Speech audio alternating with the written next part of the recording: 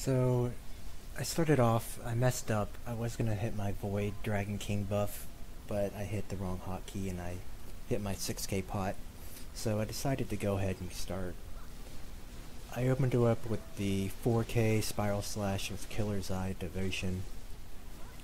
I popped some other buffs like Deadly Abandon and Deadly Focus.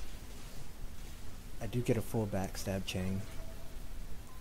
Here I mess up and I hit my hotkeys for my pots instead of my ranged skills, but I did place the Ice Storm in a pretty decent spot, and I went back with Dash and Slash.